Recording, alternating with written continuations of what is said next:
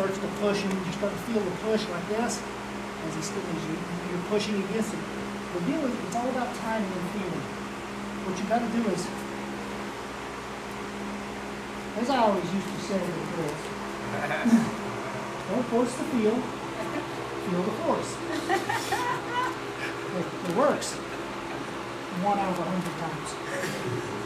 No, actually, it never works. It was a sad joke, but I thought it would work a couple of times when I was drunk. It didn't work over there.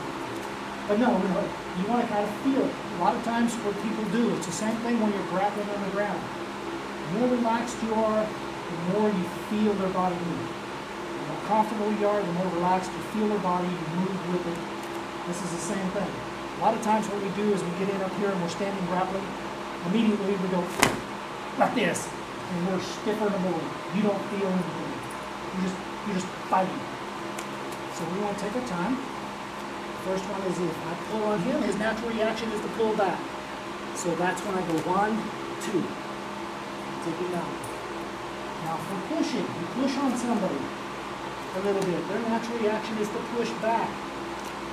You gauge how much they're pushing. Some people will push, though you try to get this leg back like that, and they'll get that leg back a little further to keep you from getting it. And you can get them pushing a little bit like this. So now as you feel the push, I feel his pressure coming on me. I'm matching it a little bit, but I'm staying more balanced.